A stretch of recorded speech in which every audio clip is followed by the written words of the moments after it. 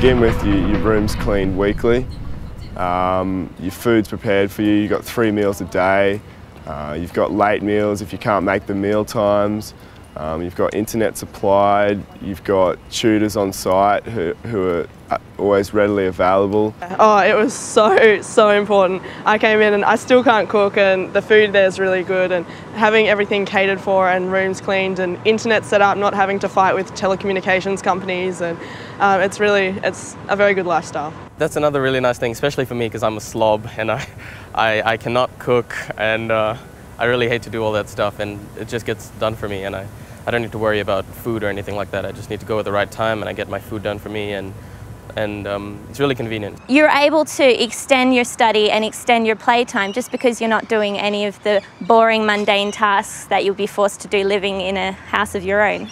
We're busy enough as it is with uni, and to have pretty much everything taken care of for you, like all your meals, your cleaning and stuff, it's priceless really. You've got that much more time to concentrate on your studies, on your social life, you know, you really can't put a price on it. What else can you say about it? The food's great, and if you have any dietary problems, like my sister's allergic to dairy, they'll make special meals for you. They'll put in the effort to make you a particular meal of something that you want to satisfy your needs. The staff are really considerate. They make an effort to get to know you, and they know what you like, and if you want a bit of, you know, seconds, they'll help you out with that. Eggs and bacon, you can't go wrong with eggs and bacon.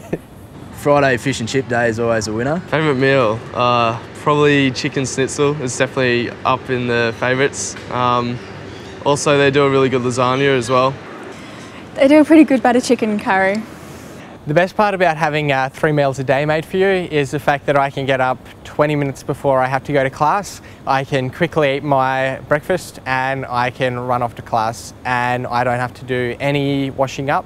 And I would say that probably saves me 1.5, maybe 2 hours a day, and that's time that I can either spend hanging out with my friends or time that I can spend studying.